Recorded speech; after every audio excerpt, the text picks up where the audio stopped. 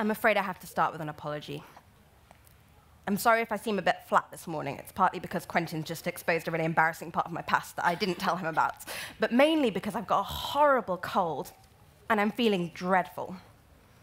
You might be wondering why I'm here in spite of my blocked nose and sore throat. And the answer is very simple. The reason that I'm here instead of at home in bed feeling sorry for myself is that I'm a woman. And as a woman, I'm immune to one of the worst complications of the common cold, man flu. Now, most of you have heard of man flu. It's the phenomenon by which a man who becomes unwell with a cold stereotypically becomes bedridden for several days, unable to do anything, whereas a woman with the same infection buys some Lemsip and gets on with it. But is this stereotype fair?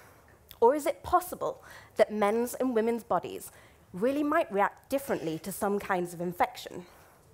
Now, in the field of medicine, we already know that innate differences between men and women mean there's a whole host of conditions that are way more common in one sex than the other.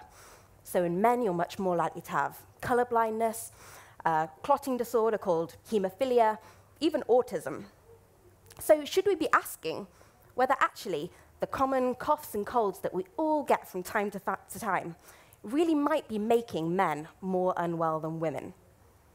Well, recently, some scientists took some white blood cells from a group of healthy men and women, and they exposed them in a laboratory to rhinovirus, which is the virus that most commonly causes colds in humans. And the results were fascinating. They discovered that the cells that came from younger women, so those women who hadn't yet been through the menopause, produced substantially more of a key virus-fighting chemical called cytokine than women who were older and the men of any age at all. And this evidence suggests that perhaps what are often called female hormones, estrogens, which are more abundant in women of childbearing age, may have a really big role in promoting immune system activity, allowing younger women to mount a stronger immune response to many types of infection. Now, we're a long way from understanding all of the implications of this for you and me, and of understanding all the ins and outs of it. It's a really exciting area of research at the moment.